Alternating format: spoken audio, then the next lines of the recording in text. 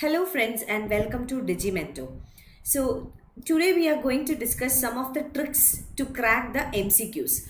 The examination, the UGC NET exam or the NTA NET examination. So NTA NET examination is soon approaching and also many other examinations. This is not just for NTA NET examination.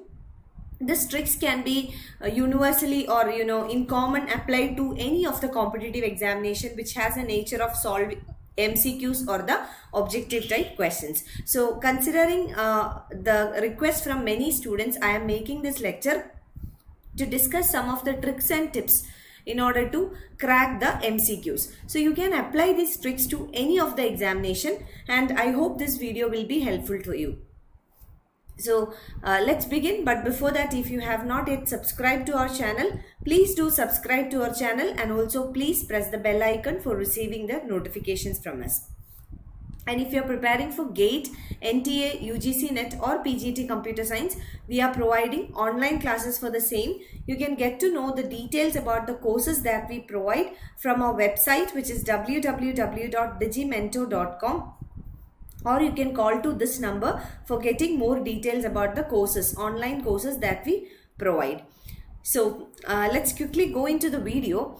Now here, as I said, I'll be discussing a few tricks and tips on how to crack the MCQs. MCQs are multiple choice questions where a question is asked and you will be given at least 4 or 5 options. So mostly it is 4 options.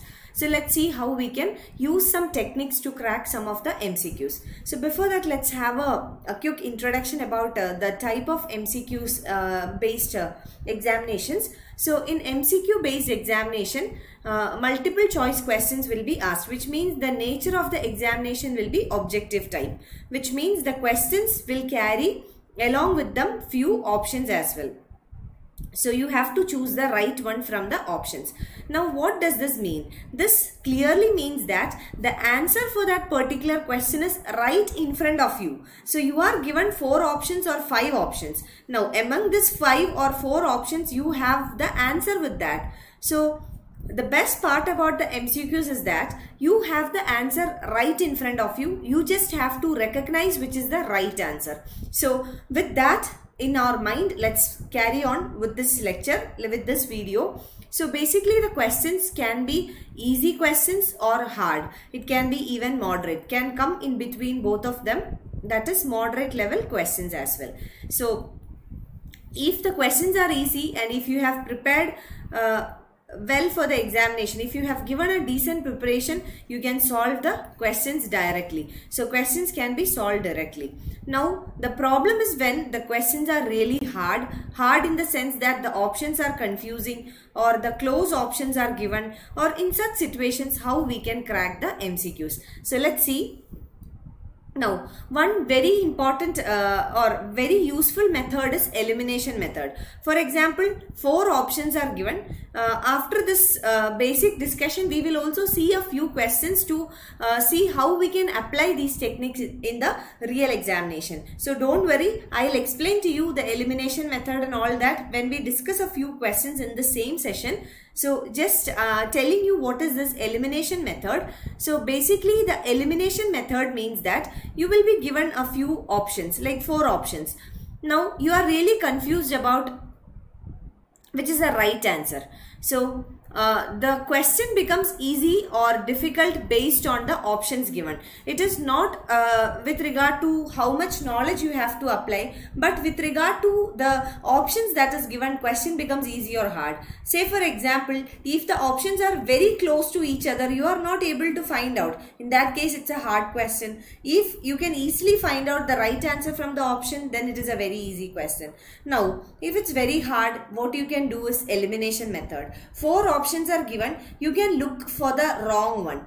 So if you are able to identify 3 wrong one out of 4 given options, then you are arriving at the 1 right answer. So this is called the elimination method. So in elimination method, we are not finding the right answer, but we are finding the wrong answers and finally arriving at the right answer. So how to eliminate the options?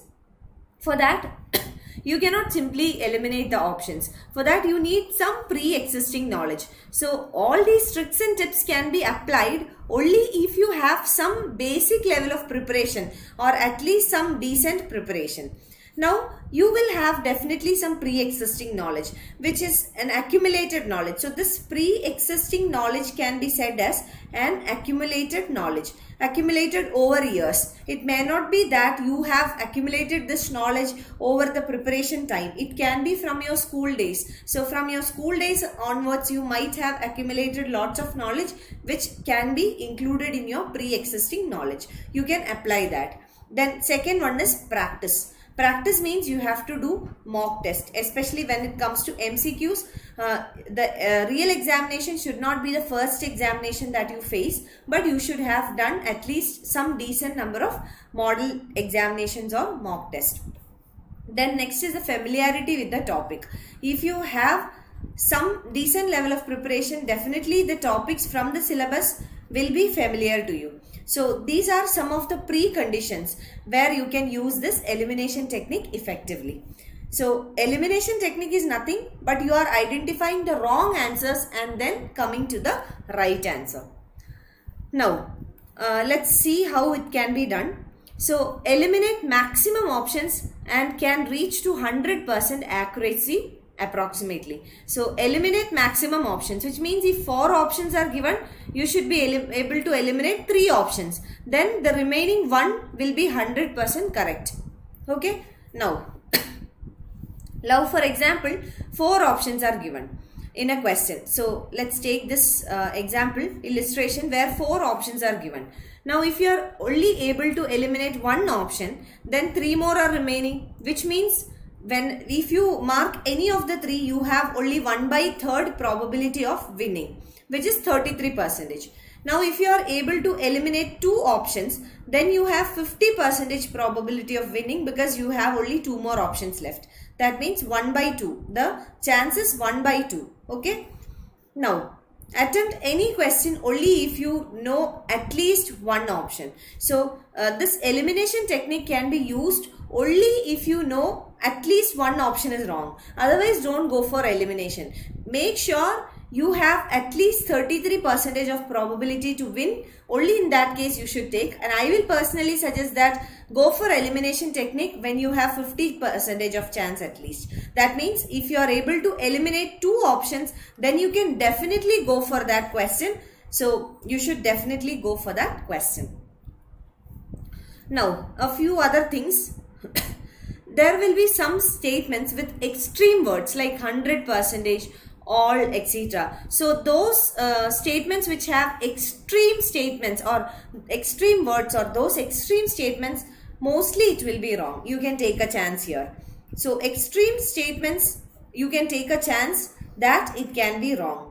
Because we cannot always say it 100%. There will be or shall be some exceptions. So extreme statements, sometimes it can be wrong. Now statements with vague words like may, maybe, it will be mostly correct. Because here may, maybe and all that, it is telling about the chances. So there can be chance, there can be at least 1% of probability in any case. So take for example, a person has fallen from the 10th floor and somehow he did not die on the spot. So he was taken to the hospital. So still there is 1% probability that he will come back to life. Same way, if statements give you vague ideas or like vague words are used like maybe, may not be or may.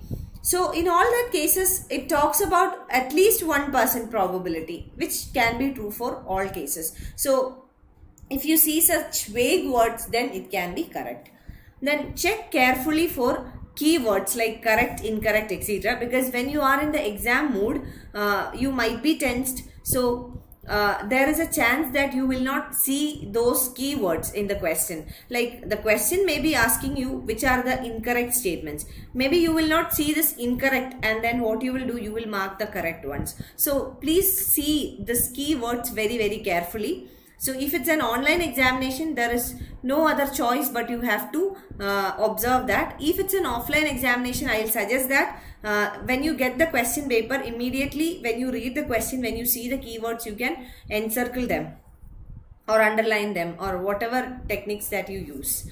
Never assume any pattern of OMR answer markings. This is one very important point, because many students assume that the OMR will be following a pattern. Like for example, I'll give you a very common example which many of you might be able to connect. Suppose you are answering the questions from 1 to 10. Okay. For the first 5 questions, you got the option A as right. Now you are thinking, okay, the first 5 A is the answer. So 6th one definitely it may not be A. There is nothing like that. Okay. So do not assume any pattern of the OMR answer marking. So do not assume anything. Now let's come to a few questions. Okay. So here we will see how we can use all these tricks and tips. Now first question is, dioxins are produced from. So dioxins. Now if you have some basic knowledge, what you can do is you can apply this basic knowledge. So see, dioxins. So if you know the answer, well and good. Okay, you can directly mark it. But in case if you do not know, so dioxins. Okay, this term is there. So from this, if you at least know that it's a pollutant or it's an air pollutant, if you know that, definitely you can mark the answer. Now here how you can use the elimination technique. Wasteland and dioxin, anyway there should not be a connection. Then power plants, no. Sugar factories, no, the byproducts are the different one, we know that.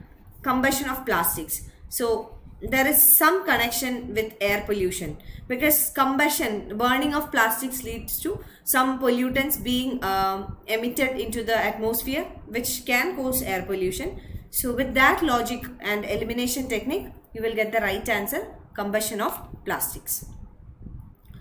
Now, which of the following file format is not a video file format?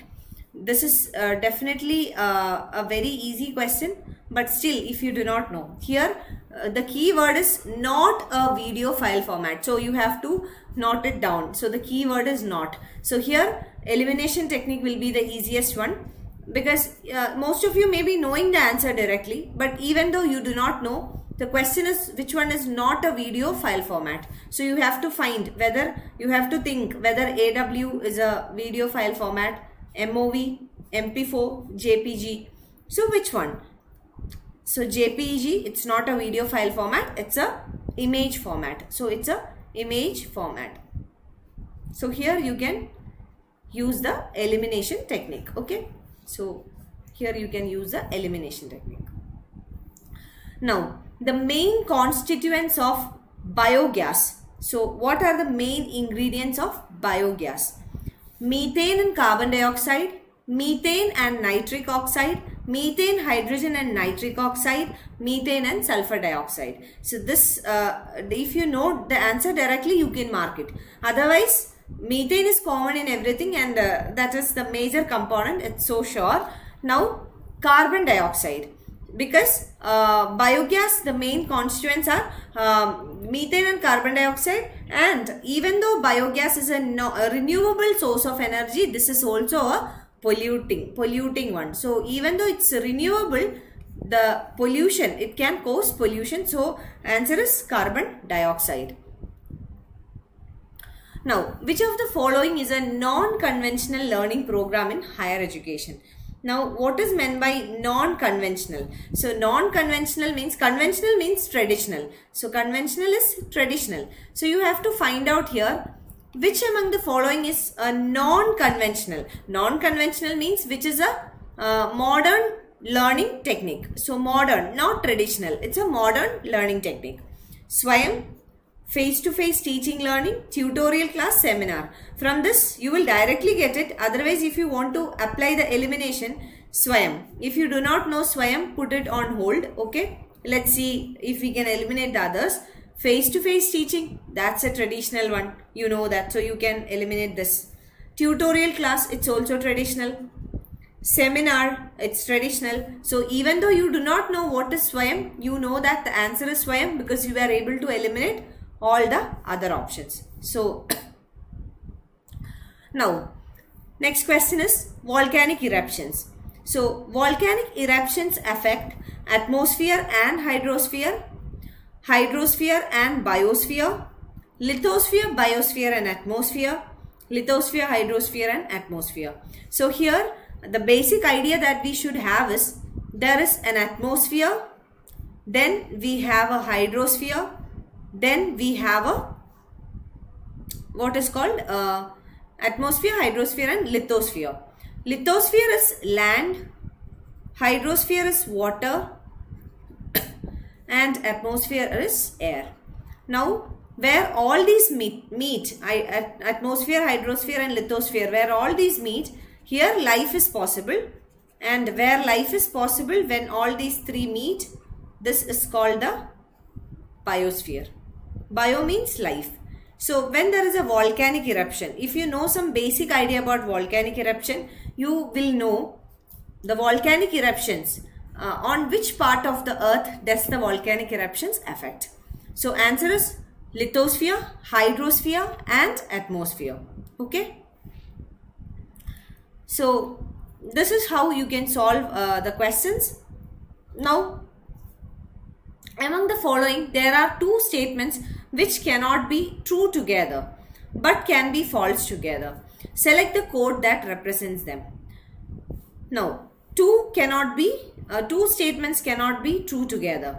So all the poets are dreamers. So dreamers, poets. No poets are dreamers. Now some poets are dreamers. Some poets are not dreamers. So which are the two statements that cannot go together? So here see, in the first statement it says that all the poets are dreamers. So we have drawn this Venn diagram. Now no poets are dreamers. How these two can go together? So it's controversial. So it cannot go together. Now see, second two statements C and D. Some poets are dreamers. Okay, correct. Now some poets are not. It's correct. Now the answer will be A and B. So why? Because controversy. All poets and no poets. It cannot happen together. Okay.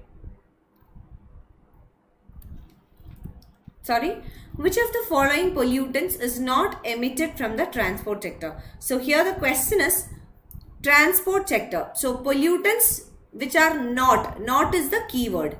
So you have to find out which of the pollutants is not emitted from transport sector, which means out of the 4 given options, 3 of the options are with relation to the transport sector or emitted by the transport sector. Now we have oxides of nitrogen, chlorofluorocarbons, carbon monoxide, polyaromatic hydrocarbons. Now if you just know that the chlorofluorocarbons, the CFCs, they are emitted from air conditioners and refrigerators. This is a basic understanding because we know that the CFCs are connected with ozone layer depletion.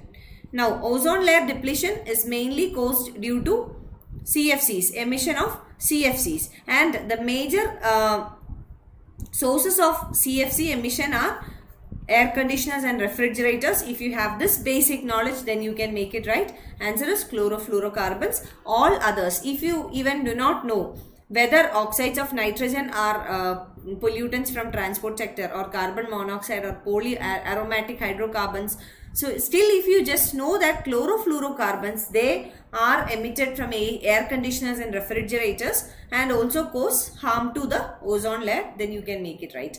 I hope this session was helpful to you, and I hope this will help you in the upcoming exam, not just for the NET exam but all the examination. If you like this video, do not forget to share this video with your friends also, and please support us by subscribing to our channel if you haven't. Please do share and like this video. Thank you so much for watching. I'll continue the series where I'll come up with a few videos which will definitely help you for your examination. Please do take care. Thank you.